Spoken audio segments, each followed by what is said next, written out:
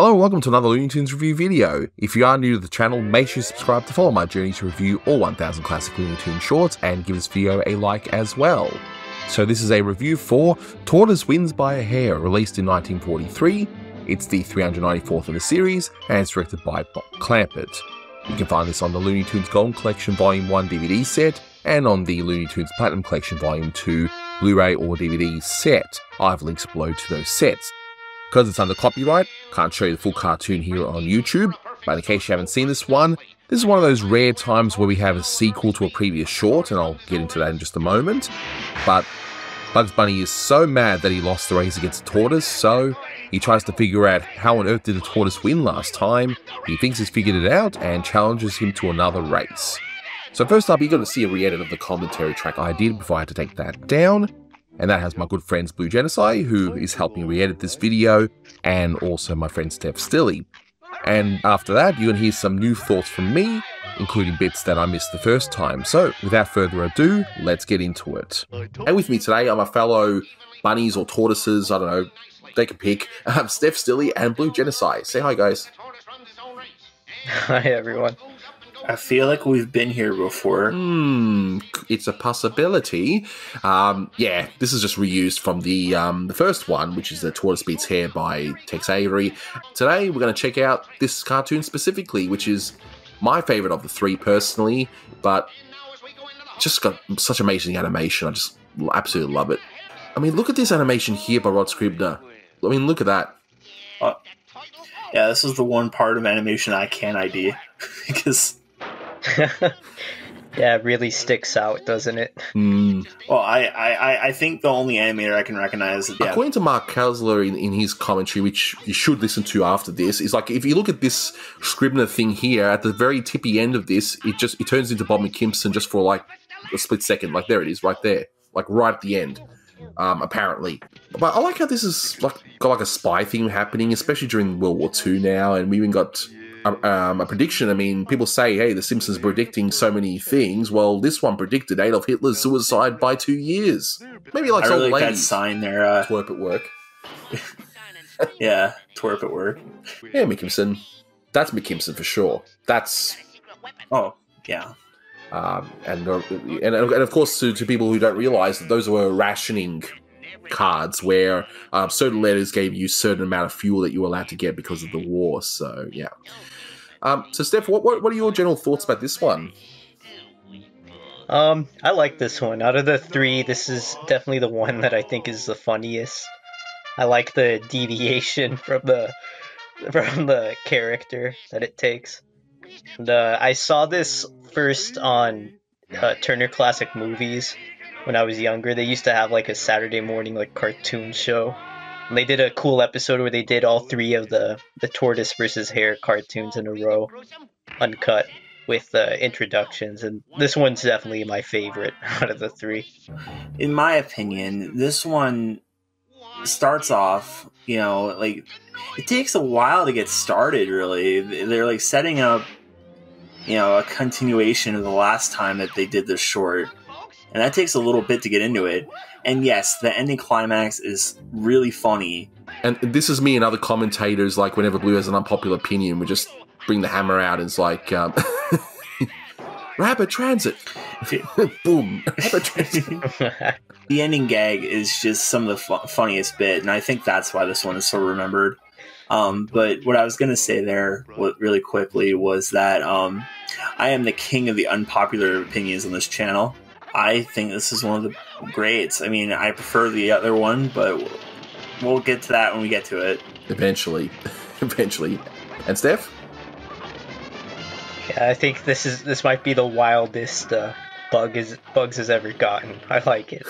Especially with all that wonderful acting that we can see right here. So that was the regional commentary done. So in rewatching this, one of the interesting things I've noticed is that this is one of those very rare times that you would actually have a sequel to a previous short. Thankfully, you don't need to have seen the original to enjoy the sequel, but it's similar to later on where Chuck Jones would make Feed the Kitty, where he would set up Mark Antony and Pussyfoot, and then he would have another short called Kiss Me Cat, which was basically a sequel to it because the character relationships have all been established. So that's what we're getting here, and again, it doesn't happen too often.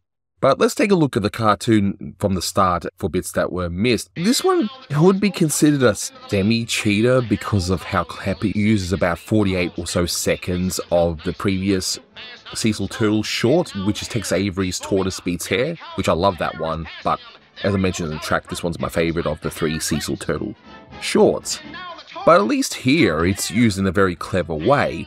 It reintroduces the relationship that Bugs has with Cecil Turtle, and it gets the plot moving along because he's actually rewatching it at his own home. So it's a good way to reuse footage. I find when Clampett does do cheater stuff, his stuff definitely tends to be the most interesting in how he reuses old animation or settings. And in fact, it wasn't just a cut and dry reuse in the beginning.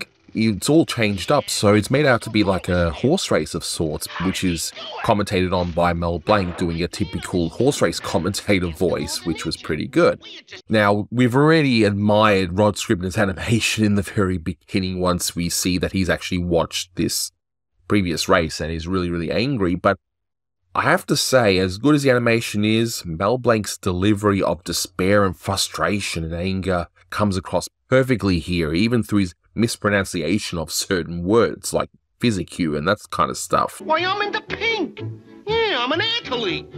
I got an athlete's physicu. Sure. I got an athlete's legs. Certainly. I even got athlete's foot. How does that moron do it? I'll find out his secret if it's the last thing I ever do. And I will, too. It's absolutely incredible. It's two amazing elements coming together to form something absolutely incredible. Now, one thing I didn't know at the time, and I've since learned, is that the scene where Bugs is dressed up like an old-timer character with the big beard, so Cecil even refers to him as "Hello, old-timer," and that's a reference to the old-timer character from Fibber McGee and Molly, and that was done by Bill Thompson, who is perhaps most well known for doing the voice of Droopy. And there's even a few lines in there which came from the show, like, that's the way I heard it, that kind of thing. So that's where that reference comes from. But right away, you see these interesting little touches of, first of all, I love Bugs' knock. I'm going to start doing that from now on if I have to knock on someone's door. But then there's one bit where just for not even a second, Bugs, in a split moment, puts down his beard just to show the audience, hey, it's me, it's Bugs, even though, of course, we know. I thought that was a great touch. And it's so quick and so blink and you miss it. Most people wouldn't probably even see that the first time they see this one. So that's pretty good. We see a blueprint, and taking a look at it very closely, we see the name Michael Sasanoff, and that was Clampett's layout artist at the time, and he helped with the story for a few of his shorts. What's really interesting, though, is that you see this thing saying passing wind in the corner. I'm surprised it got past the censors, because they would have looked at that and gone, oh, you can't have that because it's, well, referring to letting off a fart, right? So I'm glad that's left in there, though. But that whole sequence, Sasanoff and Clamper would have had to sit down and go, you know what, let's try and figure out a logical reason as to why turtles are better racers. And just the whole explanation, as ridiculous as it is, it's very convincing. I quite like the way it was done. And even Bugs is like, oh, okay.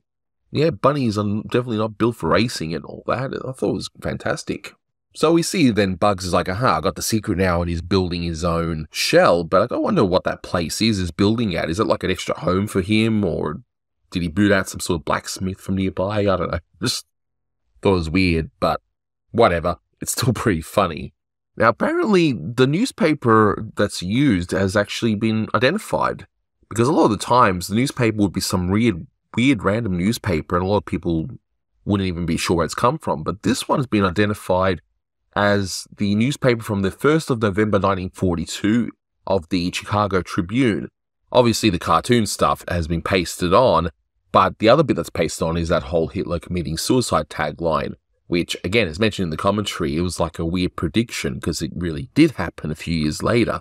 Here, though, it would have been just wishful thinking, of course. And we see Bugs holding up 2 ration cards. I had a look into it, and A ration was actually the lowest priority, so if you're just a general civilian, living just a regular day-to-day life, you'd have the A ration, and you could only fill up your car a certain amount for whatever length of time. But the C one was given to those essential to the war effort. So maybe Bugs is happy that, hey, I got a C ration, so I can actually fill up my vehicle, whatever that may be, a lot more often. And story-wise, this is done so well because of the fact that you've got this wonderful little subplot now of these gangsters that they put their money on the race and they want the rabbit to win, not knowing that Bugs is wearing this newfangled modern design turtle shell, and he's surely going to win the race without anyone's help. It's just a great way to set things up for the climax at the end. So the race begins, and I've always loved the animation and also the score involved for when the turtle is racing, how slow he actually is, the bip-bum, bip-bum, you know, that kind of thing. I've always loved that. Now, we do get repeated animation from another Tex Avery cartoon called The Heckling Hare, and that bit of animation of the swim cap being put on, that comes from there. Is it a big deal? Not really. I'm sure someone in the audience at the time is not going to identify and go, wait a minute, I've seen that before. But anyway.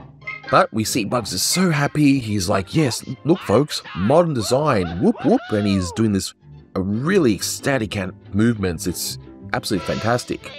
Vocals in this are all Mel Blanc except for one voice, according to Keith Scott in his Cartoon Voices book.